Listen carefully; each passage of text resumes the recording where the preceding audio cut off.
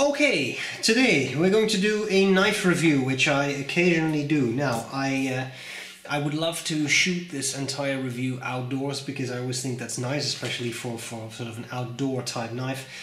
But I have to set up a camera, I'm on a hiking trail, there are other people, so I have taken the knife outdoors. I have done two very simple tests showing you the knife outdoors, but I thought that I would do this sort of talk part, showing you the knife, showing you the parts of the knife indoors. Also, it's a bit quieter here, so that might not be bad. Today, we're talking about a knife from a brand in the US, been around for a long time, Case.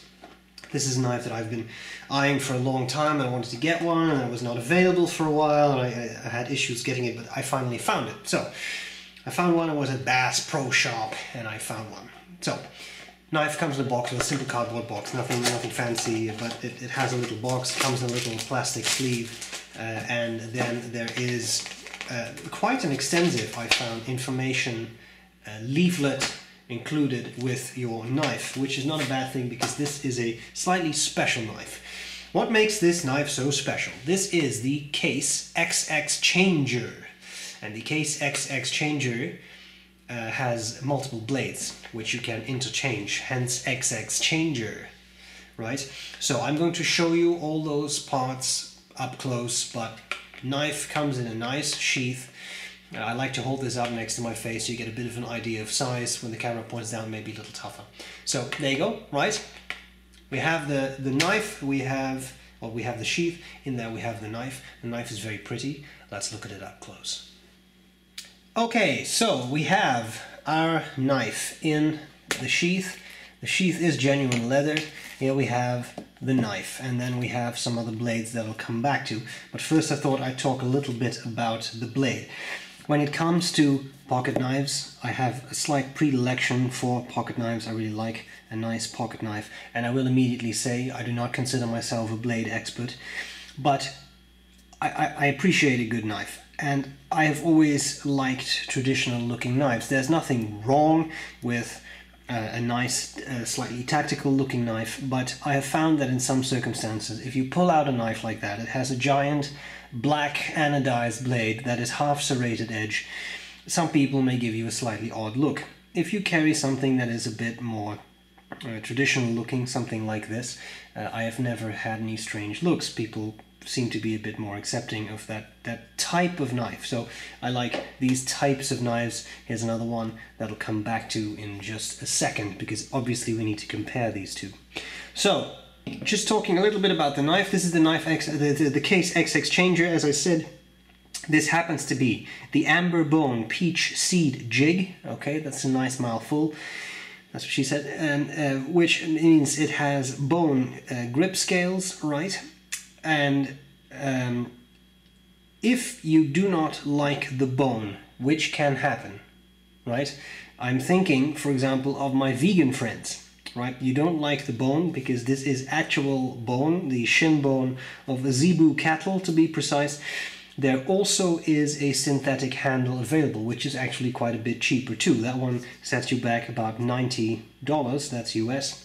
This one is $163.99 US, so the bone is actually a lot more expensive. So if you like that, there's a synthetic handle which has sort of a camo pattern.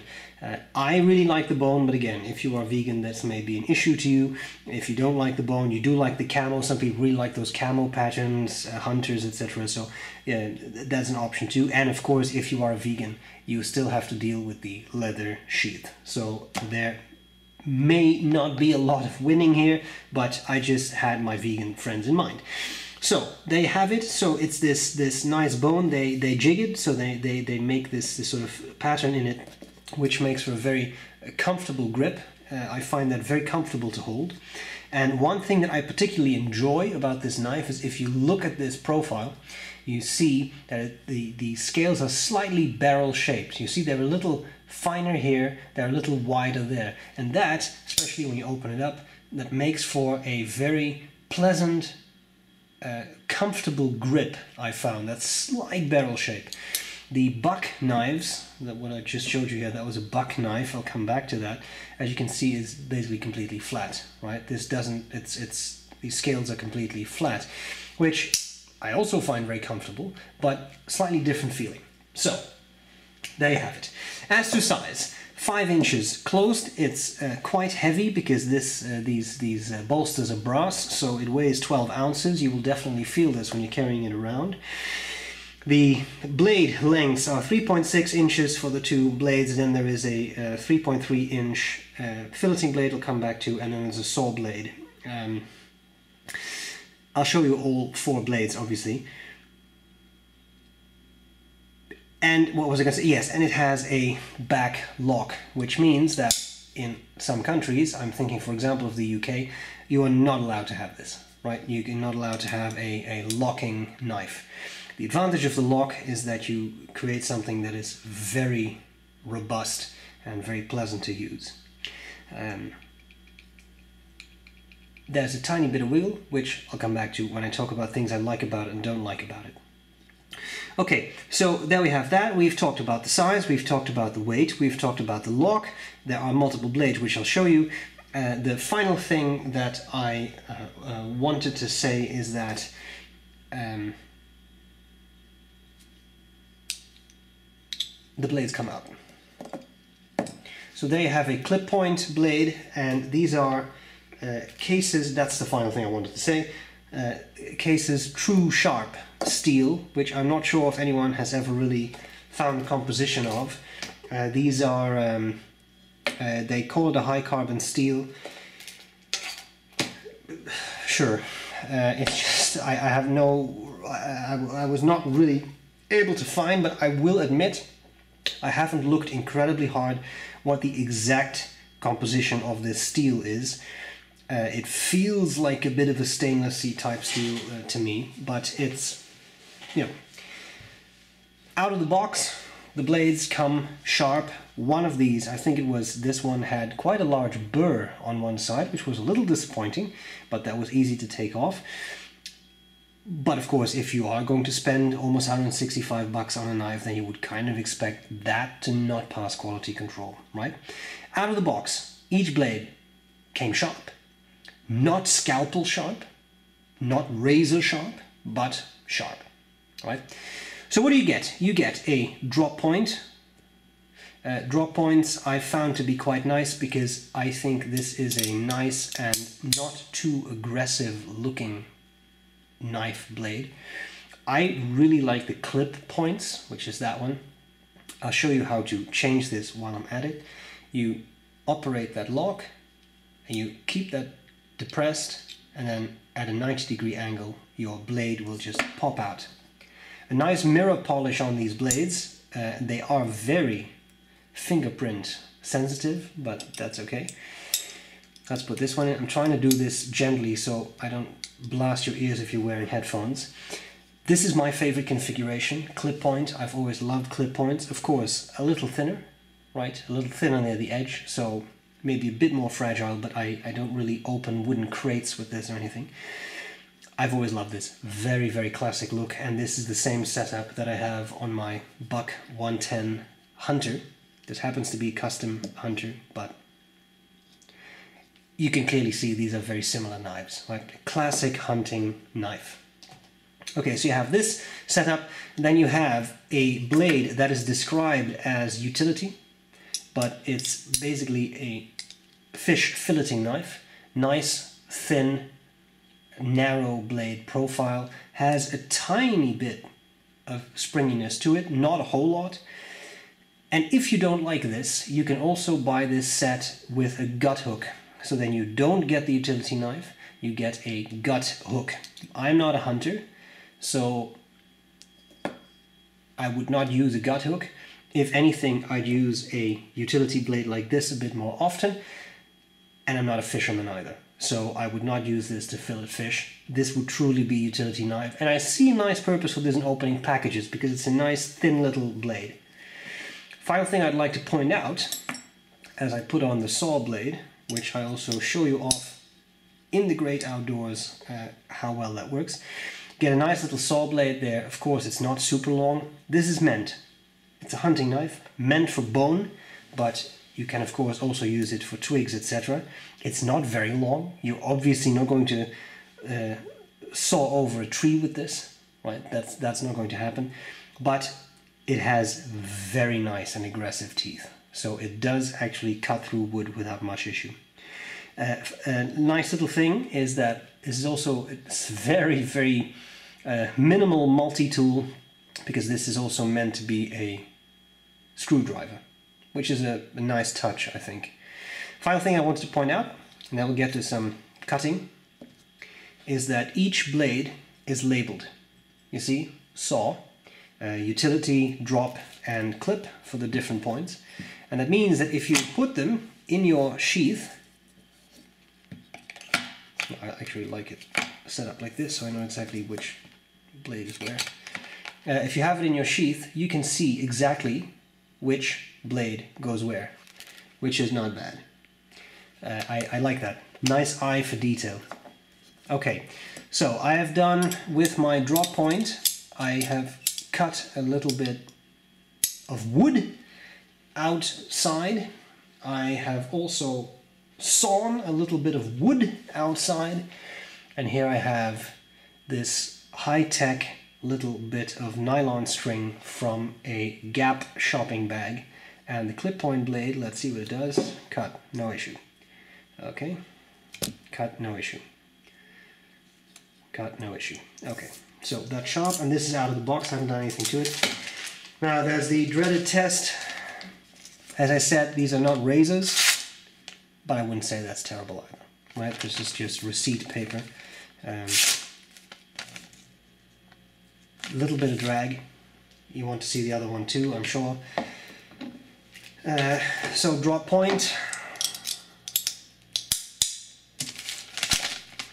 I'm also reaching around a tripod, so bear in mind, not bad. And again, there's some drag. As I said, these are not razors out of the box, but they are sharp.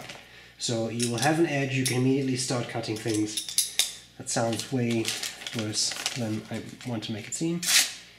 Yeah, filleting knife. Yeah, especially for a filleting knife. Were I to really fillet with this, yeah, I want this sharper. But that's up to the user.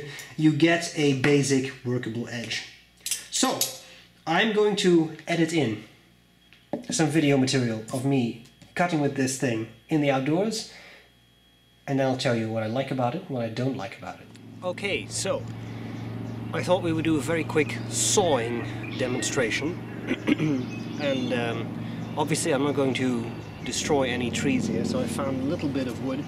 This is obviously tulip poplar,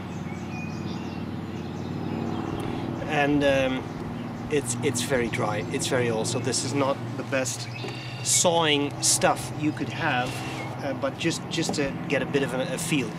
Now the knife is here, so you can see this is rather a large pouch, right? And it sticks out quite a bit. It's quite heavy, but that's what you would expect for something that has 4 blades in it, right?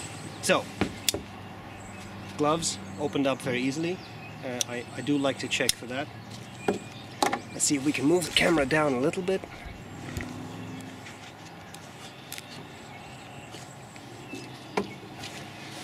And then let's saw away.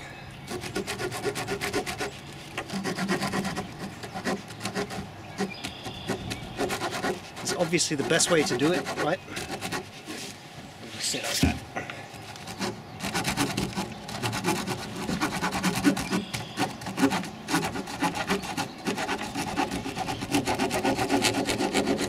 But that's actually going through very quickly and quite cleanly, which is not bad at all. Now, to be fair, fatality. It wasn't that hard to begin with, but that's okay. There we see it. Saw blade works. Okay, so second test I wanted to do, and the reason I sort of switch off the camera here for just a bit is that there are people in this area. I don't want to startle anyone with strange knife stuff. So I thought the second thing we could do is take a little bit of wood again. I put on the drop point and just look at how easily this cuts.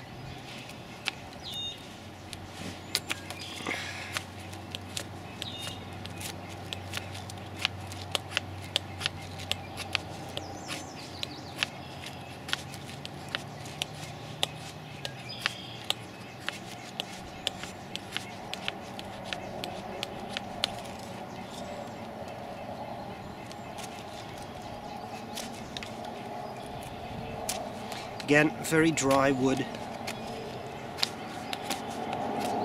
but knife has no trouble cutting. You also see that I'm extremely practiced at this. I could just go in here, build a house, never return. But it does this too, pretty fine work, which of course I'm not very practiced at, but it does do it, and without much issue. So I'm quite pleased, especially given that this is out of the box. Rather nice. Okay, I like it. What do I like? What do I not like about this knife? For me, there's a lot to like. I like a classic looking knife. I like the weight of the knife because with the brass bolsters it has quite a bit of weight, and I've always enjoyed that. Now, I'm not a survival expert, I'm not a great outdoorsman, I'm not a knife expert. I just know what I like, and what I really like is this type of knife. A classic looking knife, a robust knife with a lot of eye for detail, and that is something I want to talk about some more. But in principle, I think very pretty, attractive knife, very comfortable in hand, and there are quite a lot of things that I really like about it. So, back lock, I really like. Very robust system, works well. Is it the same as a fixed blade knife? No. But if you want a fixed blade knife, you should carry a fixed blade knife. If you cannot carry a fixed blade knife, then I would say a back lock is not exactly your worst option, you know. Interchangeability of the knife blades is quite cool, gives you a nice option to change things around a bit. If you are in a situation where you really only carry a knife to open packages, for example, maybe you want to put on that utility blade, which is a bit smaller, which looks a bit less scary. And if it doesn't matter what you're doing, maybe you do want your clip point or you do want your drop point, depending on what you are doing. And I really like that you can switch that out. So you pay a bit more, but in reality, I would say you are also buying 4 different tools, right? That I really like. I like the overall shape, very classic with the point going down there, you know, that bolster. And it's super comfortable. I don't have the world's smallest hands, but this fits very, very nicely. There are no finger grooves, which is something I do have on my Buck 110. I've always loved finger grooves, so I would not mind having that on this knife, but I find it comfortable enough, especially with, as I said, that slightly barrel-shaped profile on those grip scales. It's pretty comfortable to hold. So I really like that. The craftsmanship is very good. So the bone and the brass bolster are flush. There is a very, very little ridge on this side. On this side I don't feel anything. On this side I don't feel anything. So the craftsmanship is good. Another thing that I really like is the sheath, the way the sheath is set up, okay? Because you have, I would love to say it's Kydex, but I think it is just plastic. This black insert in that leather sheath, and you can put your blades in there. They are in there fairly securely, but be a little careful, because with some movement they can come out. Of course now they don't, but I have done this. Oh, there you go. I have done this before, and there you have the saw blade coming out, and of course they are sharp. Now, when that would happen, if this is on your belt this way, then that would mean you would be hanging upside down. I think if you find yourself suspended upside down, you have bigger problems than maybe a blade falling out, but that's just me. So I do really like that. I like that plastic insert because it means you don't stab your knife blade through the leather, which is an option. It is just a single layer of leather, right? So that is something to be aware of. The knife fits in there nicely. The downside to this whole thing is that this is pretty massive, and I show you this in the outdoor part. I have shown you this in the outdoor part of the video, but it sticks out quite far, right? Yeah, what do you want? You're carrying a knife, a big knife, a heavy knife, and 3 spare blades, so it's going to take up some space. What I did notice is that I have it on my right side, and as I walk, I was wearing this flannel shirt which has slightly loose sleeves, and I kind of got sort of caught on this. Not actually caught, but I was kind of rubbing past this part of the flap. something to be aware of. Now, of course, the things you could do, you could carry in the back of your, the small of your back. Have to be a little careful, because when you fall on that, that can give you some injuries that are unpleasant. But this is something to bear in mind. Now, if you really don't want that, then I would say put this in a backpack. Buy a separate sheath for this. Case does make separate sheaths. Just single knife sheath. Put that on your belt. It'll have a smaller profile. It'll have a narrow profile. You won't rub into it. For me, it was not a deal breaker, but I can imagine if you go on a full day hike at some point, that may get a little obnoxious. So there is that. Or you put it all the way in the front. Whatever. Fiddle around with that. One thing that I always really like is if you can carry a sheath horizontally like this. Because then, if you do have it on your side and you move, you don't kind of poke yourself in the side. This sheath does not allow that. It is a very simple vertical, vertical only carry.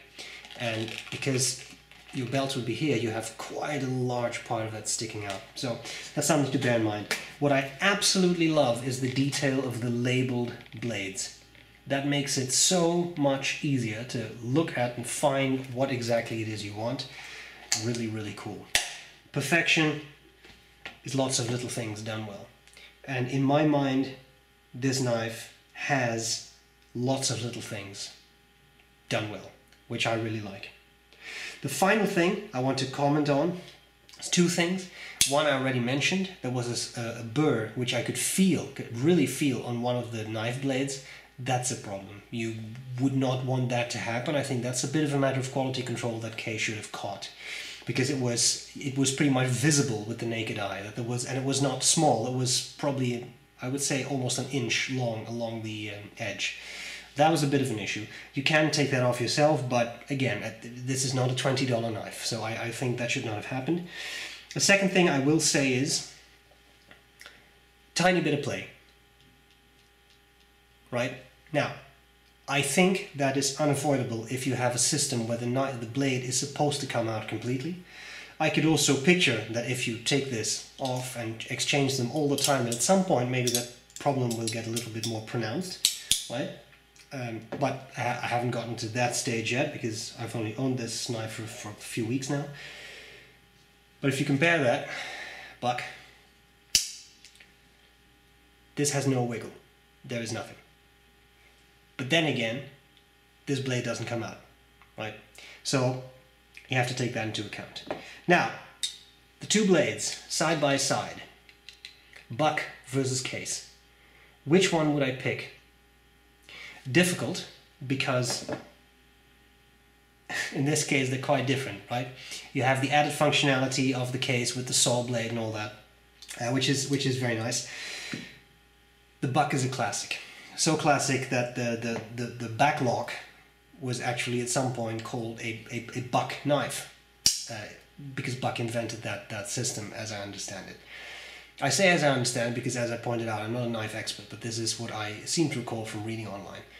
It is a classic knife, the Buck. And it's also quite heavy. It also has the brass bolsters. This one you can get with the finger grooves, which I always rather liked. Great knife. And especially my custom knife, I'm very, very fond of, and I really love using. Having said that, it's a pretty close second.